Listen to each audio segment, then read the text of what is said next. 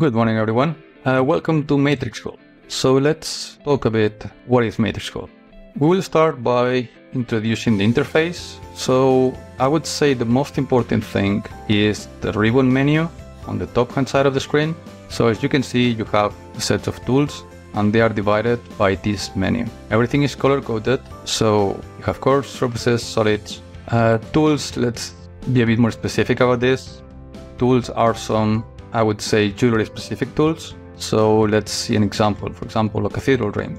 So this basically allows you to generate the lines that you can use to make a cathedral ring. Okay. It basically provides tool to make everything easy. Okay. Something important before I go any further, as you might have seen, some tools have a green lightning on the top hand side. That means that they are parametric. So for example, this ring that I just used, Cathedral Ring Builder, it's parametric because it has this lightning here. So that means that I've created something, but I can always edit that at any given point. Okay. We will see that later. I'm going to make a ring later. I might use this tool and I'm going to show you how to edit your design. That's probably one of the strengths of this software, that you can make a ring, save it, and you can always edit the ring really quickly, really easy. So you can have a final design, just change it in a few clicks, and it can save you a lot of time. So let's see a bit more tools. We have the ring rail, the outside ring rail, for example. So for example, something like this, okay? So we have a ring rail and an outside one. We can always change it. Something like this, for example. And if we change the finger size, everything will update. Okay, that's because they are parametric. We have profile placer to add any kind of profile. We're certainly going to use that later. What are the some gems? We can use any kind of gems, of course. So here are all the cats that I can use. As you can see, we have basically all the cats that you will ever gonna need. And as you can see, because gem is a parametric tool, now it's here on my dynamic command stack. Okay. What else? Let's see settings. So for example, if I have my gem here, I can just select the setting and I can make a head for my setting. Okay. We can make halos, bezels, any kind of tools for setting. Okay. Cutters, we have cutters to make to put stones on the side of the ring, to make central cutters, power cutters, any kind of cutters.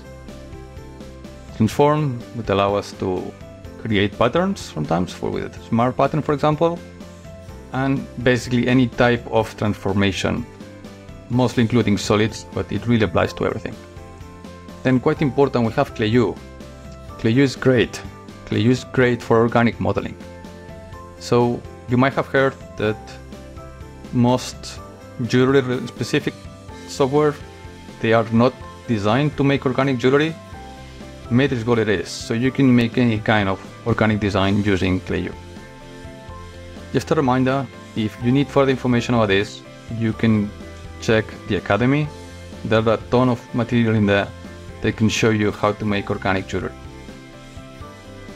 Then we have the render. The render basically is a tool that would help you generate pictures of your design. It's a professional render, so you need to assign materials to your model and then just click render. So it will generate an image that looks like a picture. Okay.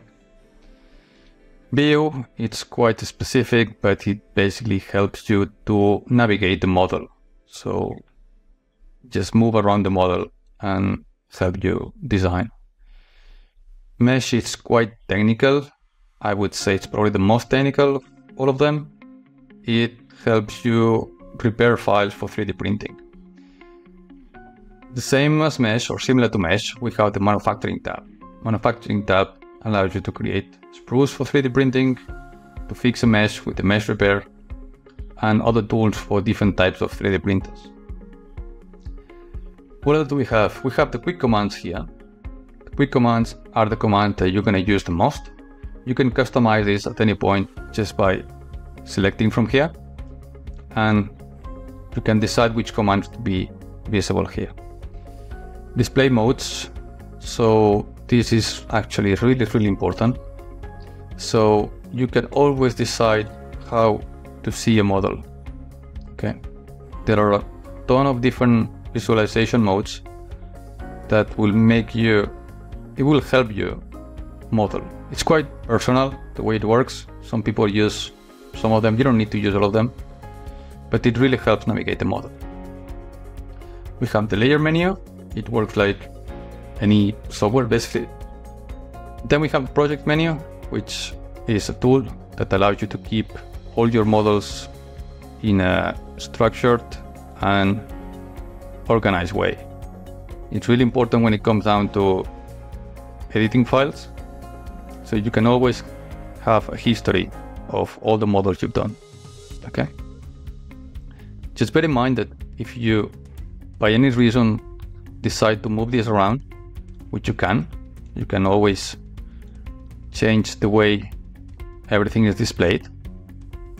Let's say that you want to do it like that, but for some, I don't know, reminders like this, you want to revert back, you can always do it. You just need to go here, troubleshooting, reset the user interface. Okay. So it allows you to change and position the panels anywhere you want, but you can always revert back at any point. You can even use the zoom to make the menus bigger or smaller. Okay. Okay, so let's make a ring. Let's see what parametric is about. So as you can see, I got the ring size, the ring rail, sorry, in my quick commands because I obviously use it a lot. And here it says dynamic commands and my ring rail is here. That's because the ring rail is parametric tool. What you can do, if you want, you can filter commands by parametric, and now all the commands that you're going to see are going to be parametric. Okay, so that's something to take into consideration if you're making a model that you think you might want to edit at some point. I strongly recommend to use parametric always, because you never know if you might need to edit the ring. So I got my ring rail. Okay, let's put a start. Let's go to gems, and I'm going to use gem on ring rail. As you can see, I got a stomp there. Bring it down, and I'm going to use, let's make a head. So head builder. I'm going to put it that way, and let's change the number of tools, for example. Yeah? So I'm going to do something like this, and actually what I might do is just change the base of the prongs slightly. Okay. Or I can even go back to level 1, and the prongs, I want to change the shape to something a bit more squarish. Okay, and let's make it a bit bigger. Okay, so as you can see, the head now is here on the dynamic commands. That means that even if the command is finished, I can always go here and edit. So I always have the option to change it if I want to. Okay. So you can just save it like this, and you can edit this at any point. Let's make the outside ring rail. So I can just select the finger rail, press the wheel mouse, and do outside ring rail. If I don't want to do that, I can just go to tools and select outside ring rail. It's exactly the same thing. So you always have a few options. Okay. I'm just going to increase that a bit higher. 1.8, 1.8, that's fine. So enter. I'm happy with that. So as you can see, an outside ring rail has been displayed here now. Okay. Let's add some profiles.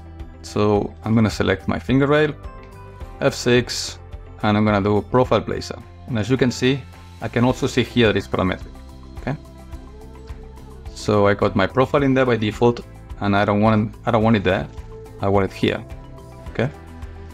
This is not the final position, but I'm going to make the ring and then change it, just so that you can see what parametric is about. That's my profile, but as you can see, it's not really touching the top. I want it to touch the outside ring rail. So I'm gonna go here, outside ring rail, and select it. Okay, and then I want this profile on the other side as well. So just profile, and now it's looking good, but maybe it's a bit too rounded. So let's change that profile to something more squarish. Okay, that's good enough. And then I want the ring to taper, so I want a smaller profile at the back. So I'm gonna position this in there, but I don't want this profile, I want another profile. So let's use this one, for example. And I'm gonna make it. Okay, so now let's create the geometry. So just use sweep to rail. Okay. Okay, so I'm gonna use this, I quite like this. Okay, but let's say that I want to change a few things. Okay. With a regular software, you might need to delete this and they might just start over again. You will need to change the profiles, but you will need to use sweep again. You don't need to do that here.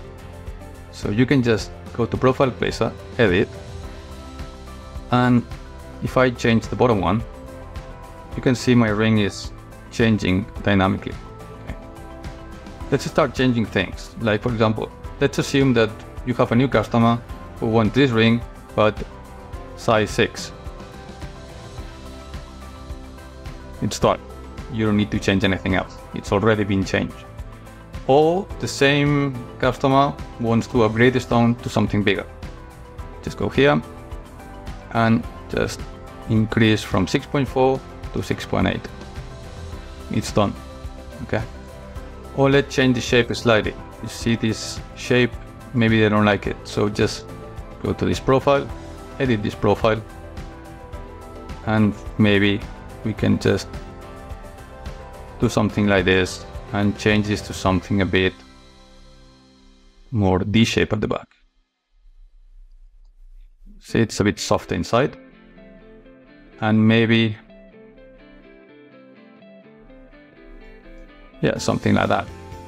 Or let's change this shape to something lower. Okay, as you can see, we're constantly changing the ring.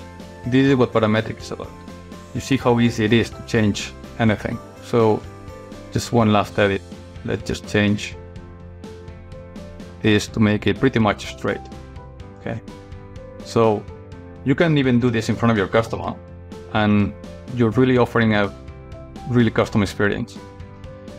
That's everything for now. I hope you enjoy it. Remember that there's a ton of content in the Academy, and you can contact us privately for any assistance that you might need. Thank you so much.